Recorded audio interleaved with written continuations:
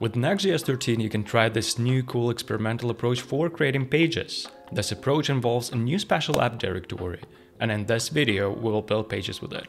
Here we have a Next.js starter project with Next13. Since this is an experimental feature, first we need to enable it by adding the following in the config.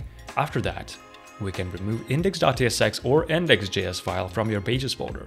Now let's create the app directory. This is where all of the pages will live. To craft a page, we will create a special file called page.tsx and build a simple component inside of it. After starting a project locally, we can see that layout and head files are generated for us. Let's add something to the layout to see it in action. Now let's add one more page to see that our layout is functioning as expected. To do that, we need to create a folder. Each page is associated with a route based on the folder's name. And now you know how to use the new approach for building pages with Next.js 13.